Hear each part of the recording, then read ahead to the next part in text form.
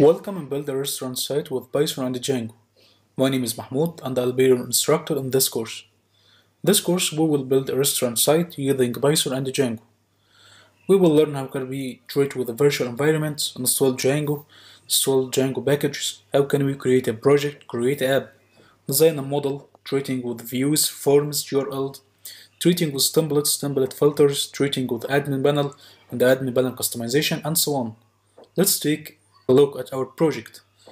First of all, this is our home page and this is our navbar. You can see that we have home, meals, about us, our blog or server table, and the contact.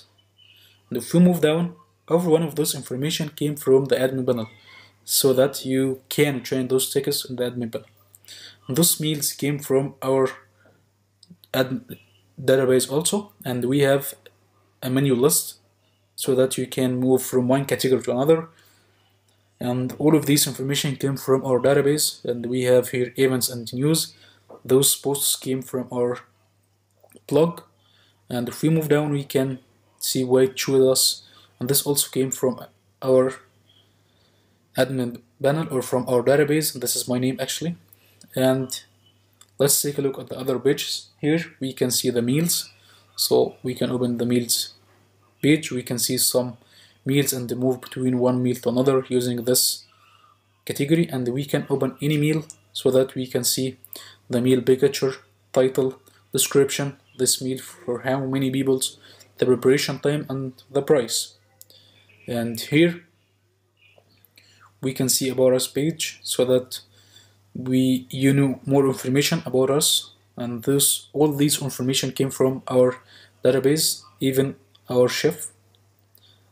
And here let's go to our blog, and on our blog you can see posts, you can see beginations, next and previous, and so on. So we can hit 2 to go to the 2 page, we can hit previous, and we can open any one of those posts.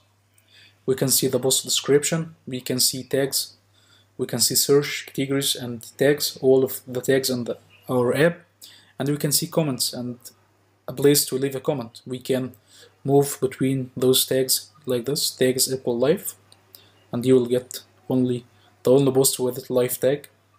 And you can choose this category, and we will move to category equal to food, and so on. And we can also search over posts like this, so we'll get Q equal to food, and we can move down. This is the posts that contain food and title, description, and tags. And we also have on our blog, we can leave a comment, and we can see comments for every post like this, and we can also leave a comment. And here we also have a reserver table so that you can send a form or send information about the table you want to reserve, the name, the email, the phone, how many persons, the date and the time, and so on. And we can also send a contact message to our Django or to our restaurant admin from this form, and so on. We will start from scratch. Let's take a look at our admin panel. First of all, this is admin panel, restaurant admin panel. We've changed it, or we customized this text. We've also customized the login text, because we will learn how can we customize our Django admin like this, restaurant admin panel. And we here have about us, we have the Django users and groups, we have the blog, posts, categories, and comments. We have the Django summer note, because we will learn how can we treat with some Django package like Django Bootstrap, Tagit, summer note, and so on. And we have here the categories, meals, we have the reservation, and we have the tags. And if we take a look at our meals, we can see that we've did some Django customization on our meals. So now we have the preparation time, the list display, how many people, the price. We can move from one category to another using this filter.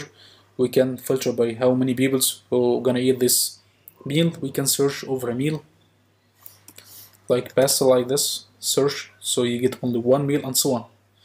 We've also added some customization to our blog so that we can do the same things that we did with meals. So we can search, we can filter, we can see some information from here, and so on. We gonna start from scratch. As I said before, we will learn how can we treat with models, views, forms, templates and the template filters, some Django external packages, and how can we treat with URLs, and how can we also handle forms and our views and so on. Then we will move to our Django customization. We will learn how can we customize the title, and we will add some customization like filters, list display, search, and so on. The course I built this course to help you start learning Django, understanding how you could use Django well. After the course, you will be able to build business websites like restaurants websites, like personal websites, websites for any kind of use. And you will understand that Django well. You will understand how can you customize the Django treating with models and so on. See you in the course.